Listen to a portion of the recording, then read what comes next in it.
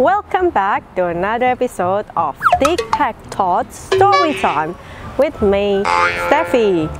Thank you for joining with me today, and I'm so excited to have you here in today's episode. My reading friends, in today's book, we will follow a boy named Andrew who is excited to bring his special perfect pajama to school. Curious to see what the pajamas looks like? Then let us read Pajama Day. Please enjoy the story. Pajama Day, written by Robert Munsch and illustrated by Michael Marchenko.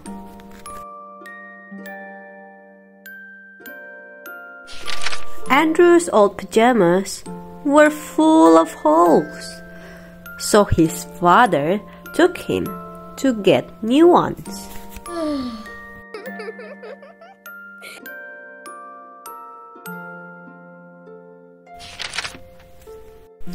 They went to a store and Andrew said, "Yuck! These pajamas do not feel right."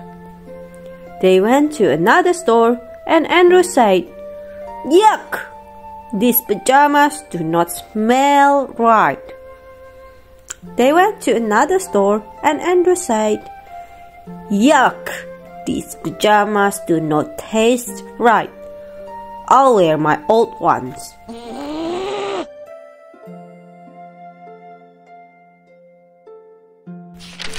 His father took him to one more store.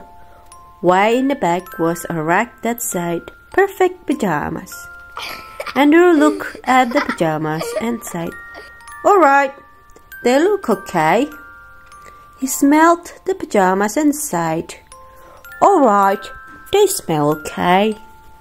He tasted the pajamas and said, "All right, they taste okay."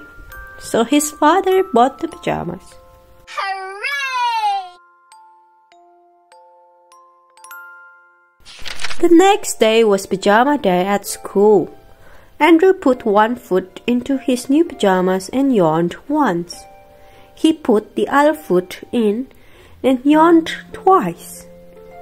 He put one arm in and his eyes closed. He put the other arm in and fell fast asleep.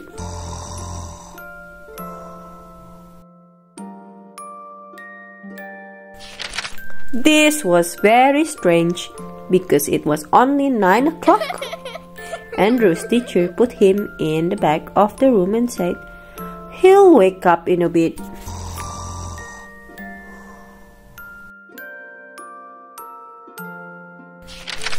Andrew slept until recess and his teacher started to get worried. He slept until lunch and the principal started to get worried. He slept all afternoon and even the kids started to get worried. At the end of the day, the teacher called for a doctor.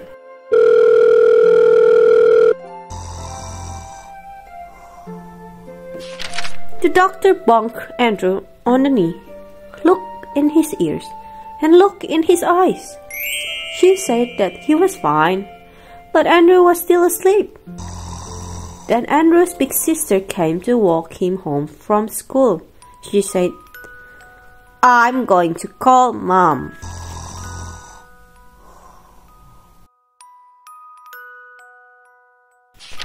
Andrew's mother took one look and said, "I see what's wrong. He's wearing perfect pajamas." She took Andrew's arm out of the pajamas and he yawned. She took his other arm out of the pajamas and he opened one eye, just for a second. She took out one foot and he opened both his eyes. She took out the other foot and Andrew jumped up and said, "Is it recess yet?"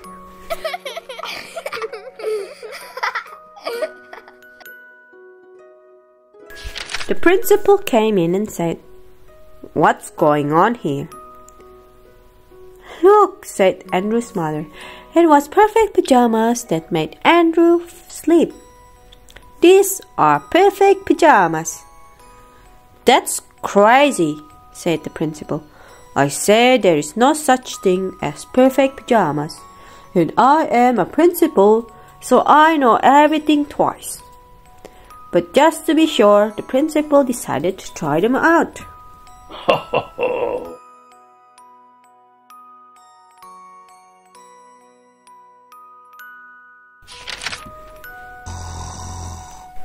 The principal looked at the pajamas and they looked okay. He smelled the pajamas and they smelled okay. He tasted the pajamas and they tasted okay. He put one foot in the pajamas and he yawned. He put the other foot in the pajamas and he yawned again. He put his arms in the pajamas and he fell fast asleep.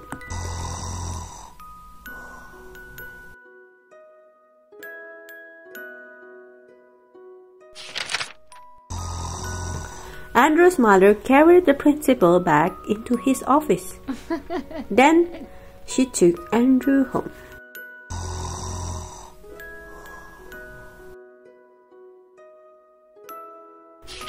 Then Andrew's mom made him some real perfect pajamas.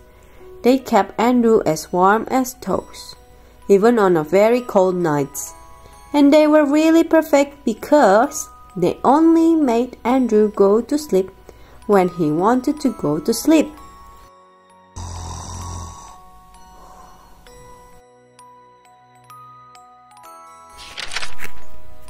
And the principal? He is still sleeping.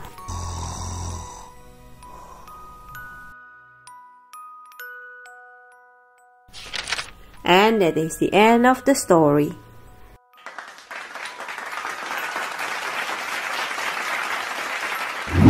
At the end, Andrew fell asleep on his special pajama and no one could wake him up. My reading friends, what's your favorite special day at school? If you like this kind of story, please give a thumbs up.